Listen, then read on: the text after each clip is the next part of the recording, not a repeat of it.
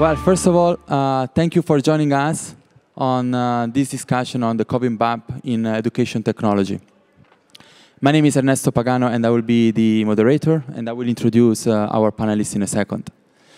So to get us started, in the past couple of years, we have seen dramatic changes in the education landscape, and we have observed educators and caregivers be very creative in finding solutions to address the needs of the students. In this context, we've seen a lot of growth across the spectrum of products and services, from digital curriculum, digital assessment, virtual schools, virtual tutoring, and so on. In addition to that, the federal stimulus provides over $100 billion over the next 3 years for access to broadband, digital products, and services. So this funding obviously provides a lot of opportunities. So today, we want to understand what are these opportunities going forward, and is the growth sustainable? Especially in light of the fact that the world is going back to in-person, and what does it mean for digital products and services? We have a great panel today with the representation from the investor world as well as the operator world. So let me introduce you to the panelists before we get started. So I'm going to go from left to right. So we have the CEO of Stride, James Rhyu. Then we have the head of strategy at Houghton, Mifflin, Harcourt, Maggie Demont. Then we have the managing director at ETS Capital, Strategic Capital, Ralph Taylor-Smith. Then we have Luben, who is an investor with GSV. And then we have Darwin, who is an investor with Our Capital. So let me start with you, James. You are the biggest provider of virtual schooling in the country. And obviously, the past 2 years have been very favorable to you. Do you think we have reached the new normal in terms of mix of students attending virtual schools versus in person? And what kind of indicators do you see that this growth is sustainable? Yeah, I mean, well, first of all, I think every indicator and every piece of research points to the fact that this is not a temporary phenomenon. Everybody from the New York Times published an article a year ago saying online learning is here to stay. The Washington Post recently published a survey saying that almost 50% of parents want a permanent hybrid solution in their school districts. Almost 80% of parents want choice of some kind. And if you're a parent, I'm not sure who the other 20% are, by the way, but of course, we all, I think, want some choice for our kids. I think that what we see, at least, in our business, the demand characteristics for online learning are continuing to explode. It doesn't seem to abate at all. We've seen during this past school year, demand actually increase over the previous year and the year before that. So we just see continued demand for online services. But I think in the marketplace, more importantly, you see places like New York City School District, LAUSD, two of the largest school districts in the country, have announced initiatives for online learning programs. And so, and part of it's survival. You have to realize that those two districts, as well as many others across the country, they've lost tens of thousands of students during the pandemic, and a lot of those families don't want to return. And so what we see is that online learning, by the way, just like any industry that you've seen go through digital transformation, is absolutely here to stay. I can't think of another industry, healthcare, retail, hospitality, car service, that goes towards some digital transformation and later says, nah, I think let's go back to shopping exclusively in malls. You know, so there's just no demand characteristic that we can see across our business, across the digital landscape of education, that would suggest that there's going to be a reversion to pre-pandemic levels. And I think that the other point that I would make is that when you think about customers, and I think, you know, I've been around this conference now for a couple days, and I hear the term learners and students and things like that all over and over. But at the end of the day, those families are customers too. And I think we have to listen to what customers want. And overwhelmingly, customers, families, students, they want digital choice. They don't want to be taught the way they've been taught for the past 150 years. It makes no sense. And so I think that just if you listen to the customers and you let the customers and not politicians and regulators and other people, administrators, dictate where we're going to head with education, and you actually listen to the customer voice, you're going to find that digital education is here to stay. And what kind of differences do you observe or expect across grades? Elementary school, middle school, high school, if any? Yeah, I mean, I think obviously there's huge differences in the learner ability or student ability to adapt to digital trends. But I don't know, for those of you who have young kids, I don't know, I've got a 16-year-old, and since he was 5, he's been more digital savvy than I've been. So I mean, I'm not really sure there's a real age difference often. What we see, particularly in grades K through 5, you know, and you mentioned earlier in your opening remarks that we're sort of getting back to some level of normalcy maybe. But I know all the businesses that I'm aware of, including my own, we're not heading back to the office full-time. I know a lot of financial service companies in New York City are, because they pay huge rent in one of the most expensive cities in the world, so they feel like they have to get back in those offices. But we don't.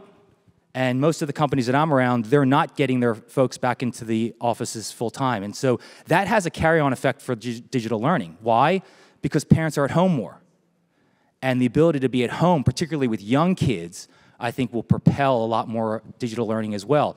We've seen the homeschool population in this country over the past 2 years balloon from 2 million to 5 million students during the pandemic. So, and that can't happen without some custodial responsibility in the house. And so I think that we absolutely see that all grade levels, including the youngest grade levels, and in our business specifically, we actually see the youngest grade levels have the most traction and the highest retention of any grade level. Grades K through 5 of any grade level has the best stickiness for the customers in online learning. And I think if you're a parent, it actually becomes obvious to you, because that's the time in which you can influence your child the most. It's a time when your child talks back to you the least. It's a time when you have the most ability to influence the decisions around their education. And so I think that those characteristics are going to really, what I think people counterintuitively think, that grades K through 5 are the most likely to get back into the classroom full-time. I actually think we're going to find that's not the case. I think we're going to find exactly the opposite, and the data that we see from the schools that we manage support that. Thank you. Maggie, let's turn to you. So what kind of structural changes have you seen in the classroom and you think will stick going forward? Do you think that as teachers go back into the classroom, they will revert back to printed worksheets and similar, or do you think they will continue to adopt digital solutions? Yeah, like James mentioned, I mean, we certainly believe technology is here to stay, and we will not be reverting back. You know, we went from roughly 2 devices to every student, certainly at the elementary level, to roughly 1-to-1 devices, 1-to-1 in a matter of months, if not weeks. Teachers saw the power of what technology can do. It was no longer aspirational, but they're actually seeing that power in the classrooms. So it's here to stay for sure.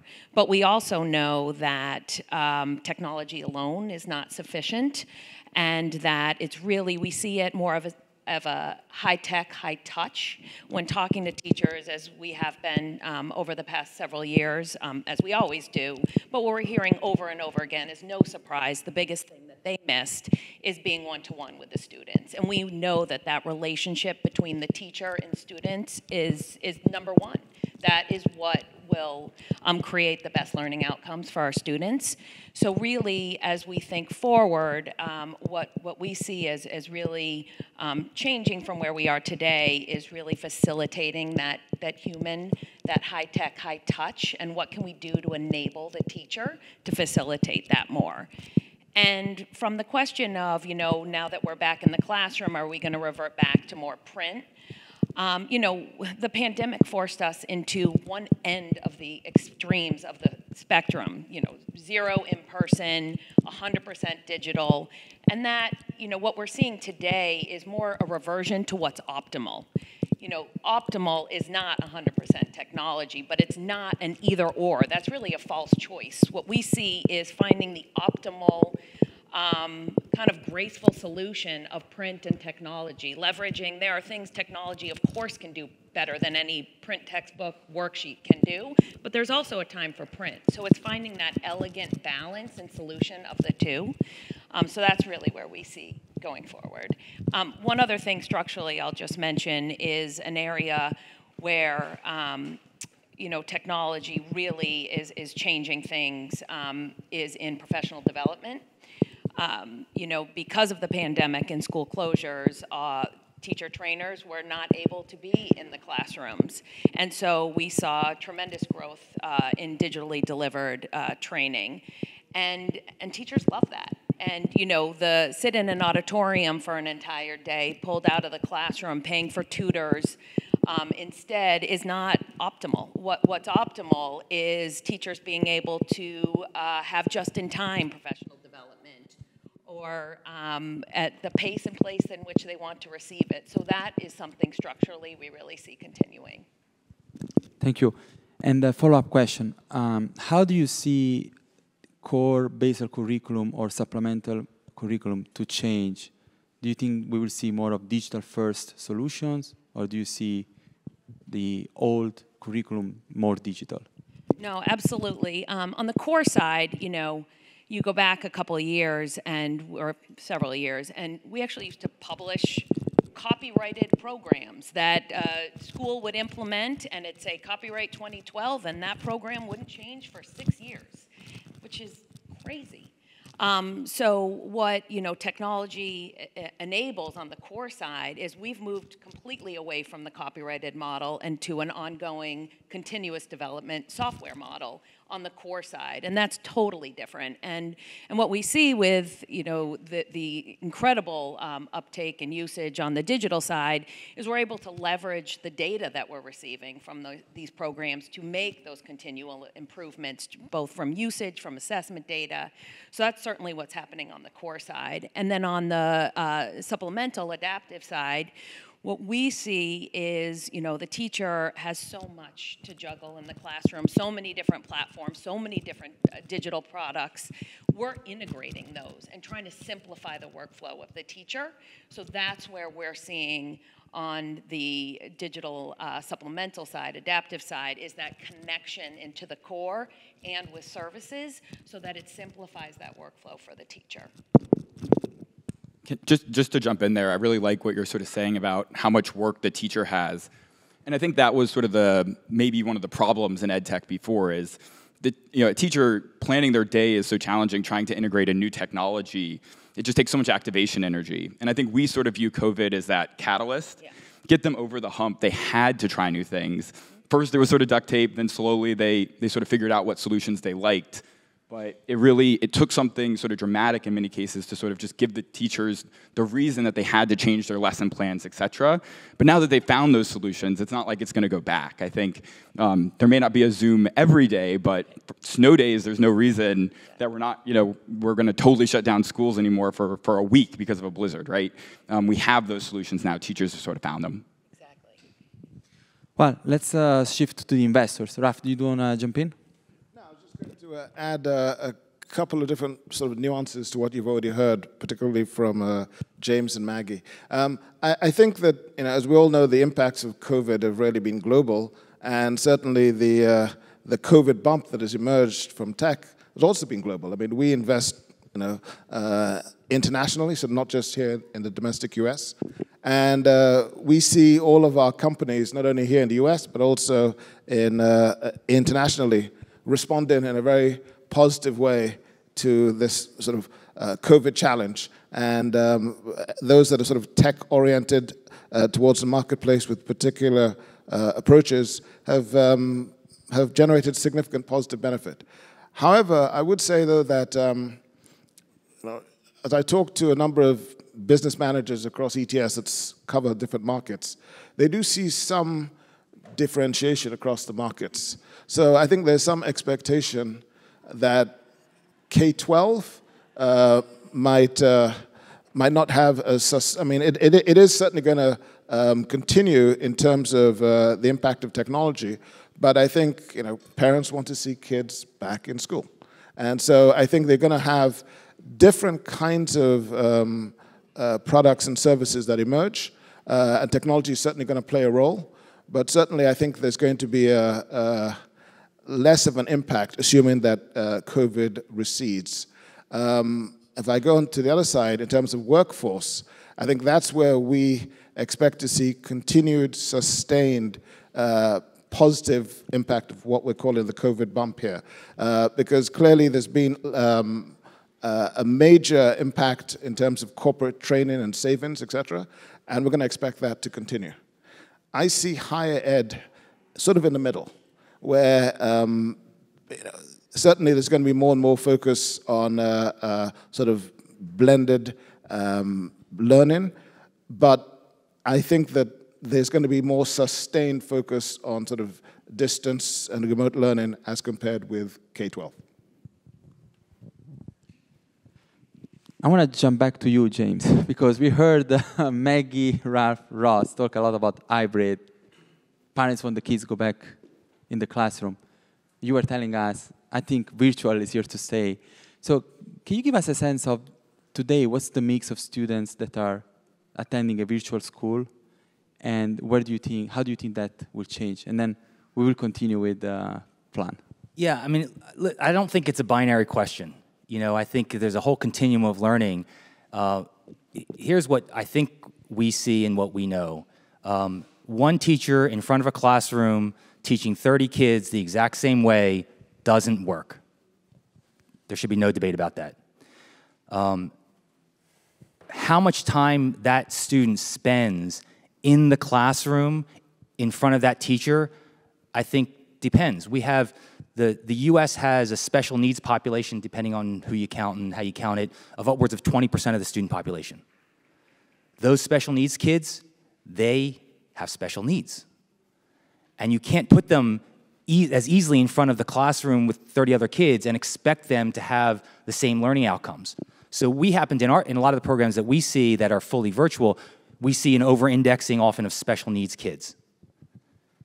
And so that makes sense. And when you look at underserved communities, if you go into a school district in an underserved communities, often because of the socioeconomic disadvantages that they're under, guess what? You see. I like to say to our investors, and this audience is probably sort of similar to that, is we're often privileged here. So we don't often appreciate what it's like to be in an underserved community, and often the challenges that those underserved communities face. And so when you go into those communities and you see a disproportionate number of families in those communities that are abandoning their school districts because as customers, they feel neglected. And so I think that there's not a binary solution to this. I think we have to offer a multitude of solutions. I think, and all the representatives here on this panel are offering great solutions across the spectrum. It's not online learning or in-classroom learning. It's not just one type of hybrid. I think there's going to be a whole slew of opportunities that we can offer to provide kids with career learning opportunities, where we don't continue this brainwashed approach that every kid has to go to college to be successful. That doesn't work anymore.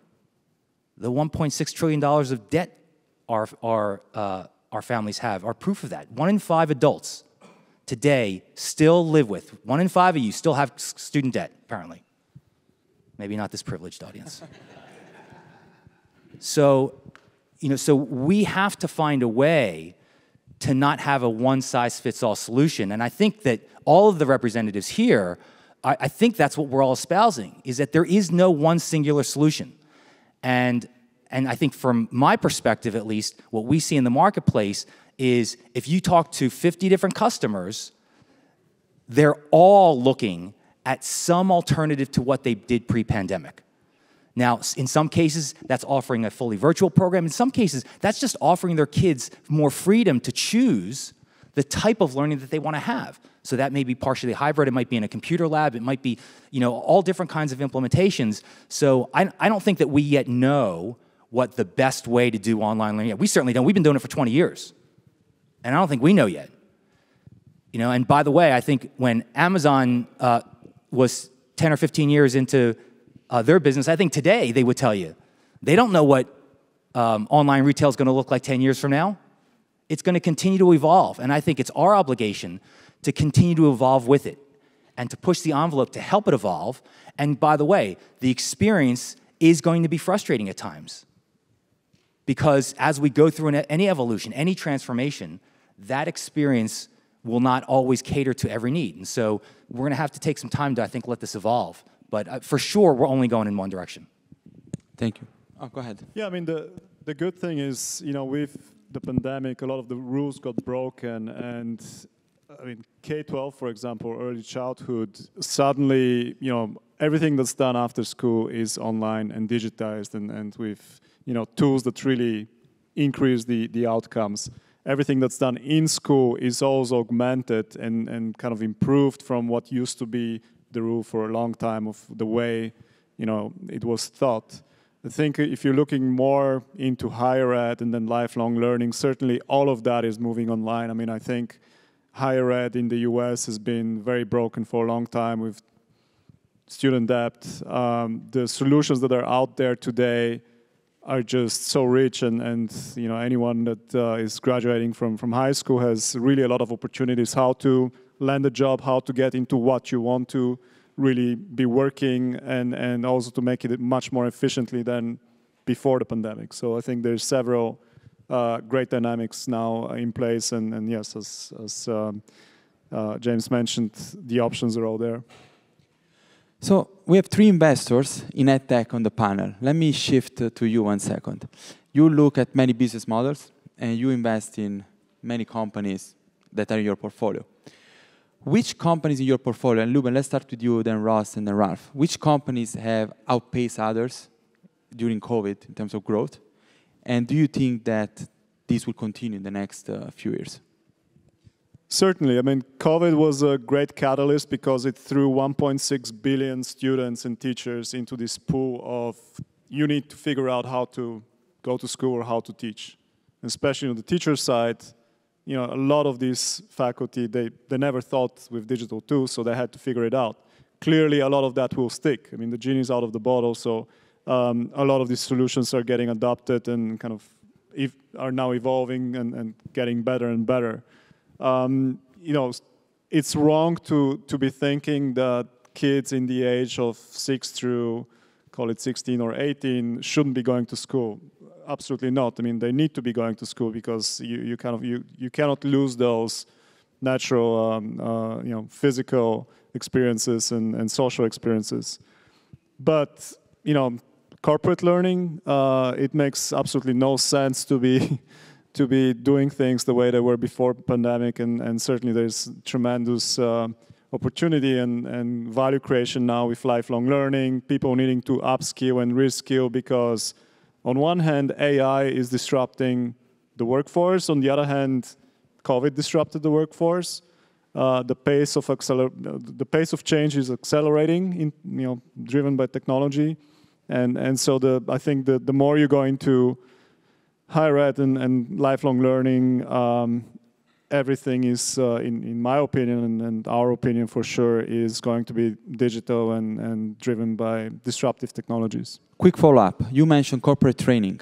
Any business model in particular that you see emerging and win in the next years? I mean, it's really a diverse set of solutions. You know, anything from short courses to kind of 2 months of kind of MBAs packaged in a sprint to real actual MBAs that help you get, you know, the job that you wish you would get. I think also for the companies, there's a lot of solutions that help them better identify the skills of certain employees and to make sure that they are staffed in the right places. There's certainly a very large skills gap right now in the US, in Europe, all around the world, and a lot of corporations around the world are increasing their focus on spending against that and figuring out how they can fill those jobs without having to fire, you know, X amount of employees and having to hire another X amount of employees, but really to do it with the existing employee base. So there's, yeah, certainly a lot of opportunities across the board. And from our side, I think, sort of just to highlight that catalyst point again, I think all across the value chain, people sort of had this opportunity to step back. So students took a step back, right? They actually got to see what it was like to take an online course. In many cases, they said, hey, I can't do my current extracurricular activities. What is it like to take a coding course online? And so students were sort of forced to try new things. Parents were forced to try new things. HR managers were forced to try new things. And so in each of those cases, they were able to sort of see value where maybe they'd never seen it before, or where it was scary to take, it's scary to take the leap and not send your kid to a traditional school and say, I'm going to send them to an online school. But when now they've sort of seen, hey, I have to try something, I'm going to make this leap, and then they see it working, it sort of, you see, they're willing to sort of do that in other areas as well. And so I think it's hard to point to a specific, K-12 really accelerated, but corporate didn't. Really all parts of the value chain sort of saw a leap forward where we're seeing, I don't even want to call it a pullback, there's maybe two areas I'd talk about. So one was there was a especially interesting portion at the beginning of COVID where basically EdTech companies were the only companies advertising online because people weren't buying clothes to go to the office anymore. So all of those companies stopped online advertising. Disneyland stopped online advertising, and so there was a brief period where CACs came way down, and that's no longer the case. And so we're seeing sort of a reversion there, but that's not about demand. That's just sort of about Facebook and who's willing to spend there. And then I think the other interesting place is we're actually, all of the companies are sort of continuing to grow really nicely. In some cases, you'll see MAUs not grow at quite the same rate as revenue, which is sort of counterintuitive, but where sort of a solution may have had to have been used every day in school during the pandemic because you couldn't have a field trip, you couldn't have the in-class discussion the same way. Now it may be used 3 days a week or 2 days a week. It's still just as valuable to the teachers as it was during the pandemic, but the usage has shifted. And so that would maybe be like the other area I'd point to that we're sort of not seeing continued growth, but I think across the board, it's sort of continuing. Although, as a VC, it's my job to be optimistic like that, so that's sort of how I look at it. Yeah, and I think I'd agree with everything that my colleagues just said. I think the three areas that I might sort of highlight and be sort of granular about. So Luben obviously already mentioned corporate training. I think, I think that's a key area that we certainly invested in. We like a lot. I think another is in the upskilling and reskilling sector. I mean, clearly a lot of people have gone through some dislocations. They've had career changes. They've had to be out of the workforce, and so anything that involves upskilling and reskilling, I found to be huge over the last 18 months or so, and I expect that to continue. I think another key area I'll mention is digital learning, and this involves everything from tools that actually allow people to actually communicate remotely to companies that actually have platforms that allow content and curriculum to actually be put online. And we've seen a lot of growth in companies in that sector.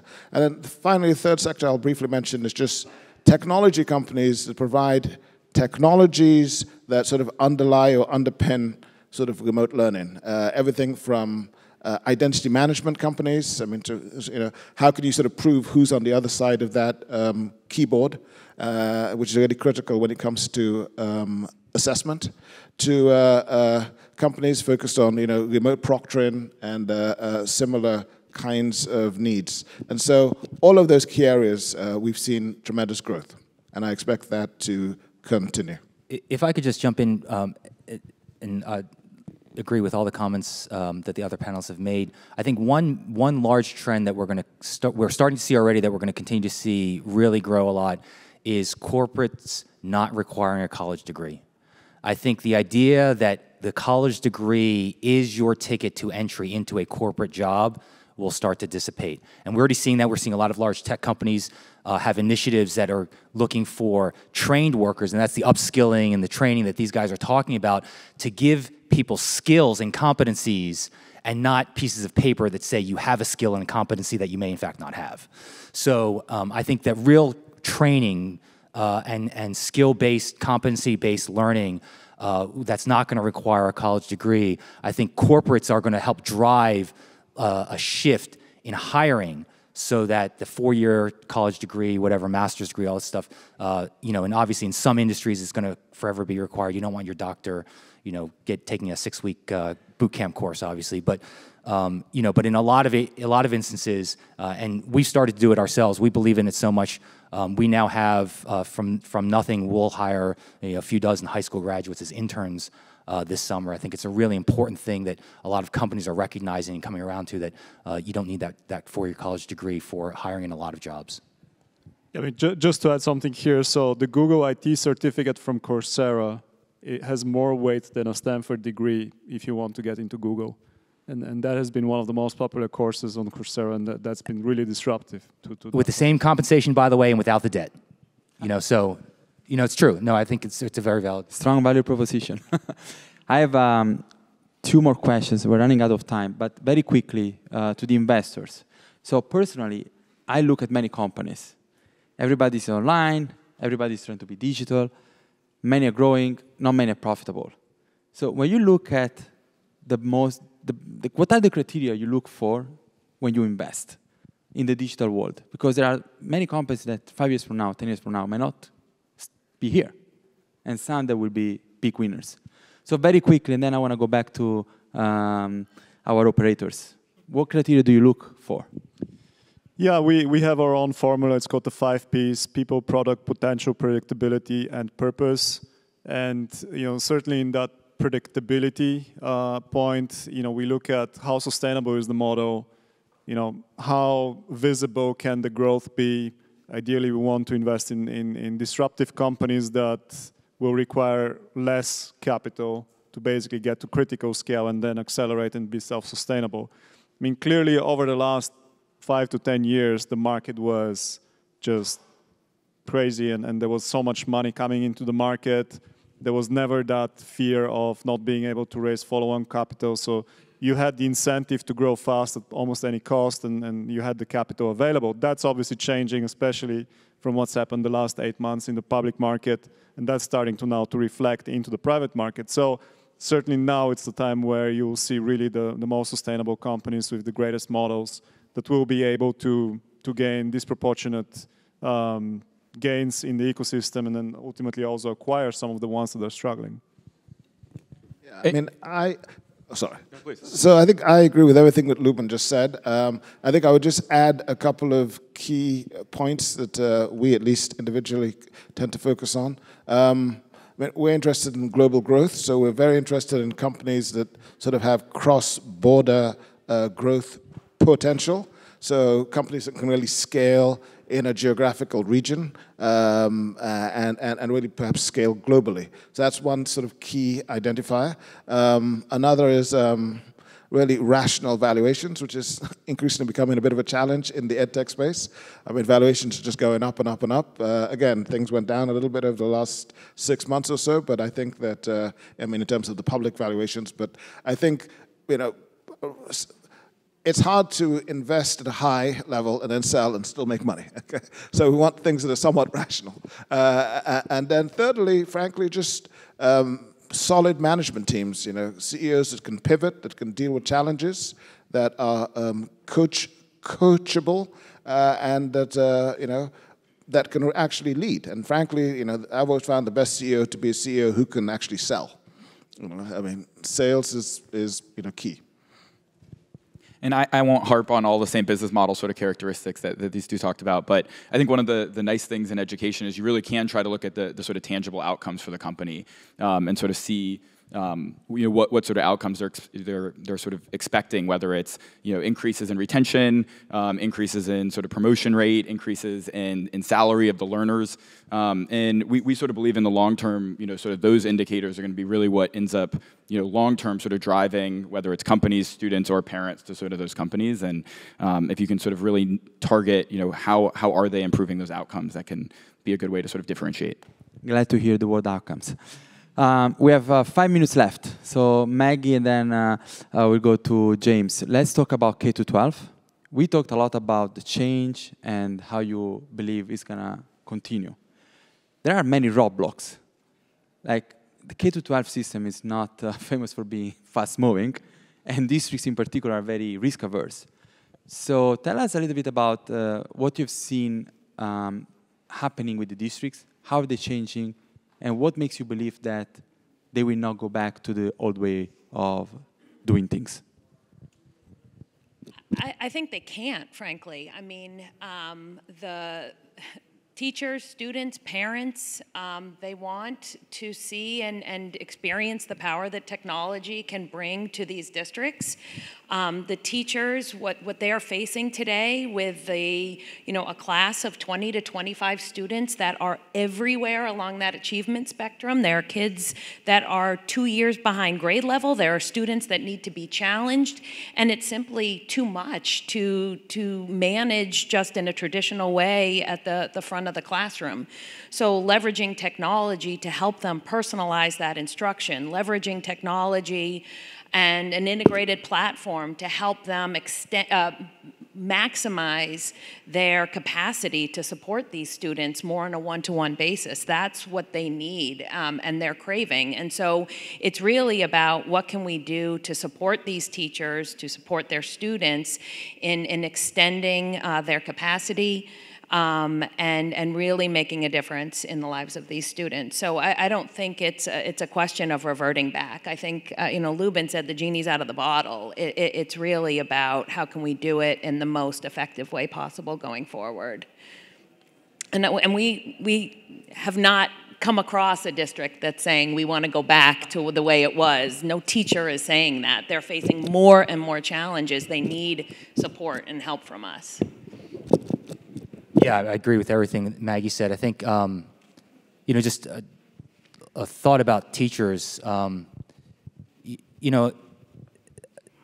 Teachers are at the heart of student learning, and I think, unfortunately, right now, all the things that you mentioned, Ernesto, that are roadblocks, they're not just roadblocks for the system or for families. They're roadblocks for teachers as well.